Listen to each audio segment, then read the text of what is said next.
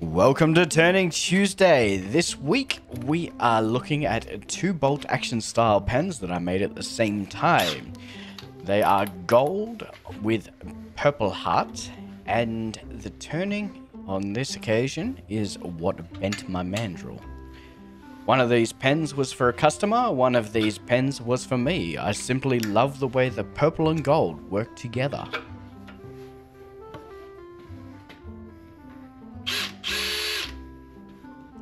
A clip I haven't actually included before is when I'm using the flush trim bit.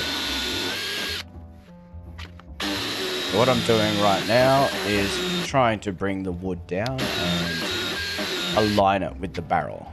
So inserting the rod inside a snug fit on the barrel. You see it's turned yellow.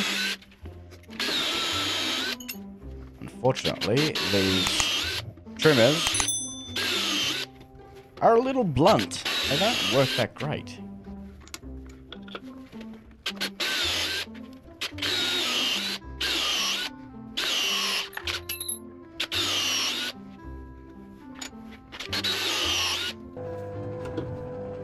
And getting ready to turn. I'm just going to do a quick sharpen here.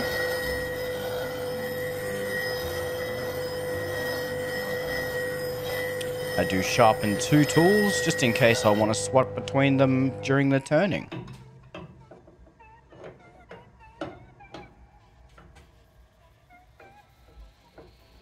This second tool that I'm tightening in now with a 2-inch exposure is the one that likes to send sparks. I'm using a Sherwood slow grinder with CBN wheels. My other side is 80 grit, this side is 180 grit.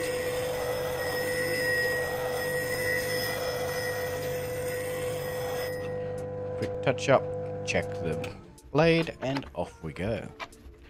Now, I'm aligning the tool rest here. What I do is I try to align the tool rest with the lathe bed. So I'm looking from directly above it right now and making sure that back edge of the lathe bed is in alignment with that tool rest.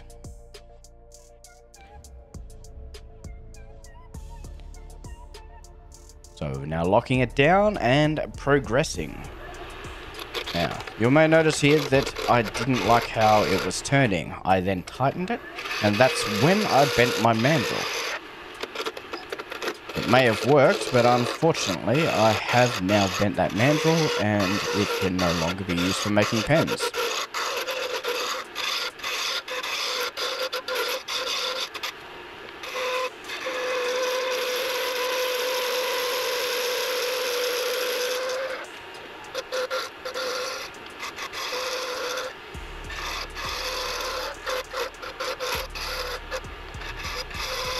So the shape that I prefer with these pens is straight.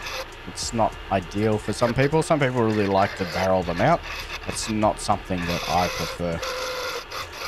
So for me, I like to make the wood shine, and having a bulge in the middle of the pen does not feel nice when you're holding it.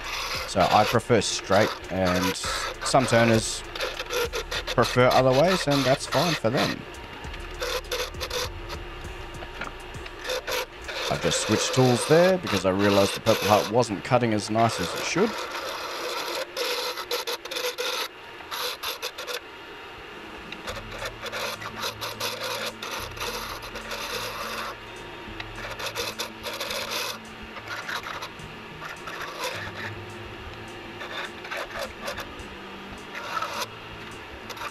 You may notice that I'm rubbing my fingers across the end of the bushings and the wood.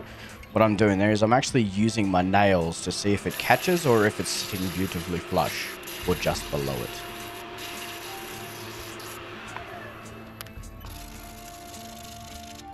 So I'm doing my standard 150 through to 600 grit. So I let the lathe do the turning, which gets some circular motions, and then I hand turn it and do left to right along the grain. That takes any of those circular motions out of it.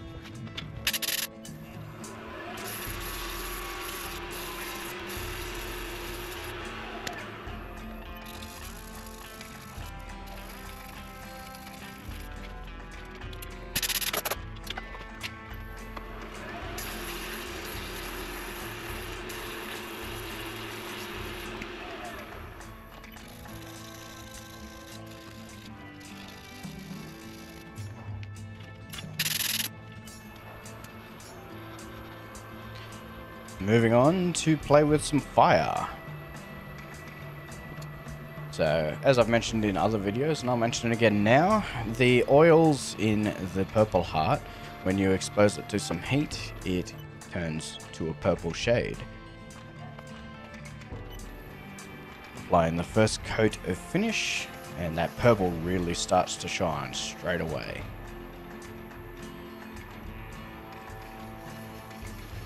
Using Bob Smith Industry glue, this is thin CA glue. I'll quickly whip through some of these and we'll move on to the MicroMesh.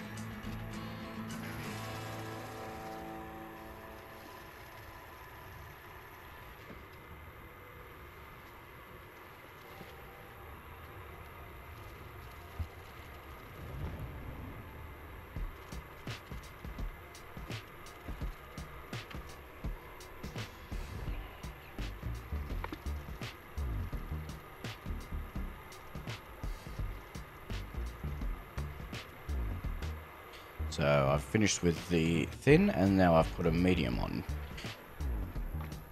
You may notice we've got some ridges. That always happens with the medium. Now, I actually received a comment a couple of videos ago asking about the black applicator that I'm using there. That is EVA foam, 3mm thick, and in America and other parts of the world they don't call it EVA foam, they call it craft foam. What that is a closed cell foam, and the glue doesn't soak into it. So unlike shop towel and things like that, it doesn't soak in and it doesn't grab. So you've got a little bit more time to play and smooth it out. So you'll notice that I move really quick left and right while I'm using the glue, and it comes out with a much finer finish.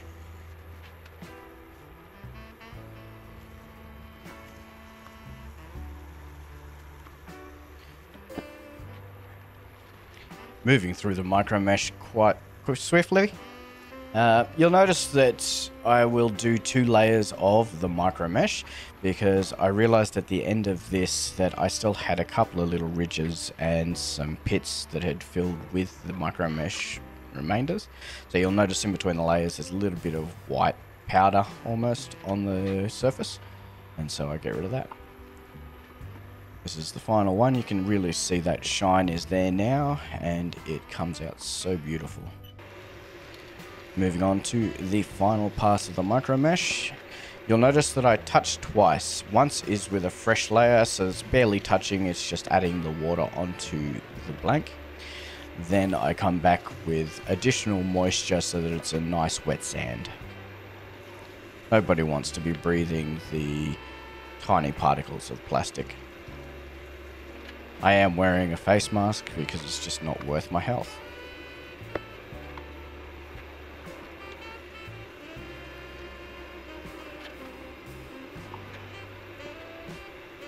Second layer now, and then I'll switch to real time and we will finish this off.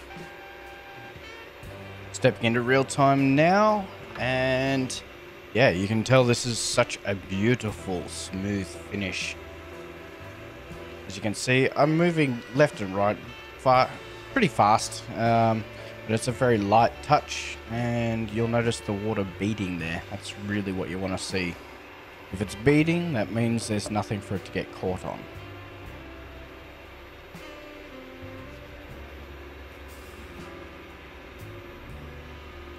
It's a light touch and dry it off, and it still doesn't dry off fully because it's just that smooth. So in that little cut, I did finish drying it off, and now I'm just showing off that beautiful chatoyance as it changes through the light.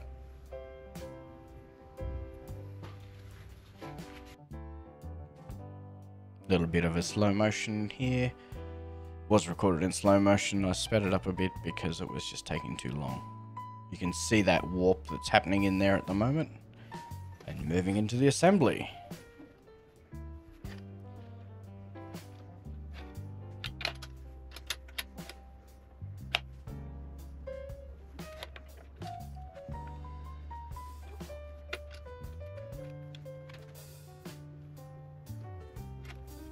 The assembly of these pens is actually pretty straightforward. There's only two major parts, the top and the bottom, and it just screws on. So the top just goes straight in, the bottom has a screw attachment. So you put your pen in and then you screw down the top. Then when you lock in the pen, it is functional.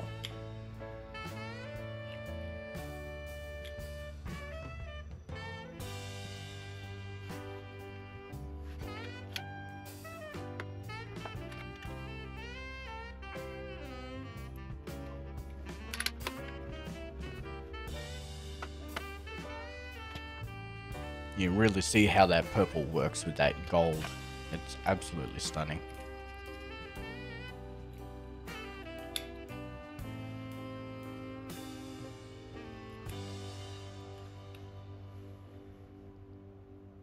And that's two completed pens. If you've enjoyed this, I would request that you like and subscribe. This is one of the pens. This is the pen that ended up in my collection. And that's both of the pens. Thank you for watching. Really appreciate it.